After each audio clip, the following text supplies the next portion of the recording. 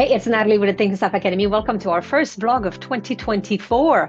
Wow, it is a new year, and for a lot of people, it's time to make new decisions, make some changes, commit to some goals, set up objectives for the year.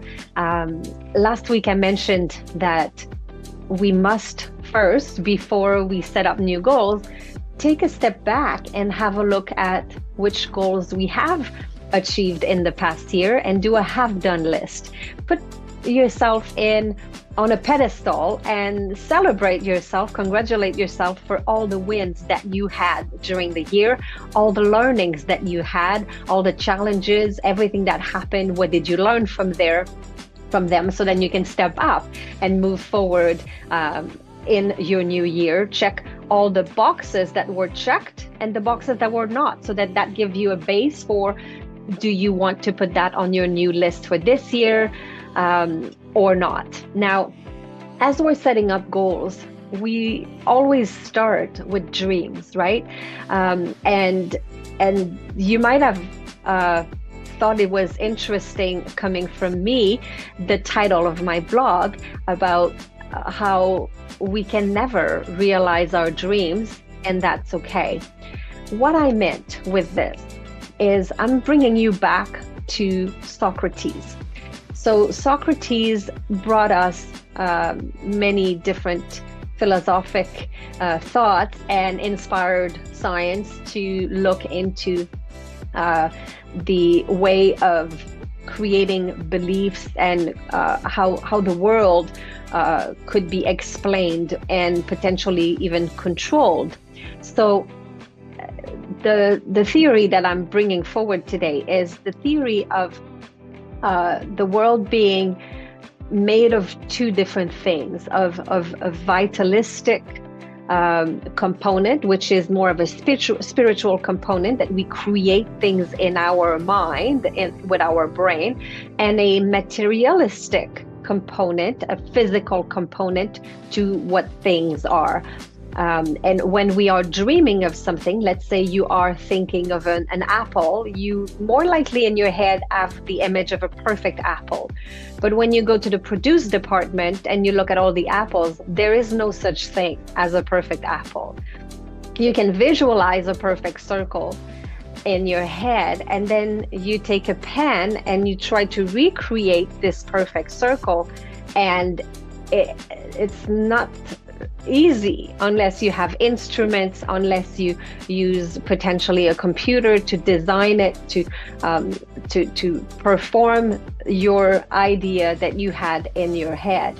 So when I'm mentioning that we are not able to recreate our dreams, is because the world is made of that dream component, but also that physical material component, which is not easy to be recreated. If it was possible, everything would be perfect, right? Nobody would have cellulite. Nobody would have lack of confidence. Nobody would have any imperfection. We would all have perfect skin. We would be able to go in the sun and not burn. Like if everything could be perfect the same way that it is in our head, life would also be boring, right? We would be looking through life with these pink glasses, and everything would be even, equal. Everybody would have the same perfection in their reality. So when you are setting up your goals, when you are setting up your year, and January is a good time to do that, yes, use your vitalistic component, use your dreams, use your mind, and dream big, which is great.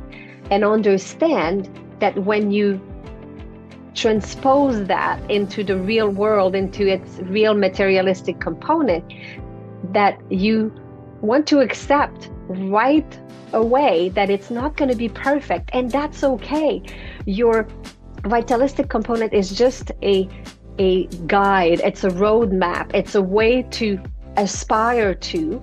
And then when you transpose it into something that is more materialistic, potentially that it's not going to be the exact same way you dreamt it. And that's fine, because there will be everybody else's dreams that will be impacting yours. Let's say you're applying for this promotion and you have this vision of you at the top of this firm, or with this company, or building your own business and having employees and staff, or humongous success, which is great to dream that.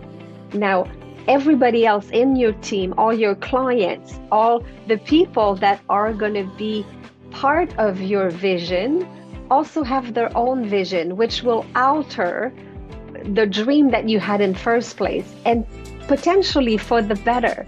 Things are not exactly how we will dream them, and that's fine. When you look at all your dreams from last year, you may have started some and it bifurked, it went into a different direction, and that's fine, because things are moving, things are progressing, and things are never as perfect as they are in our mind.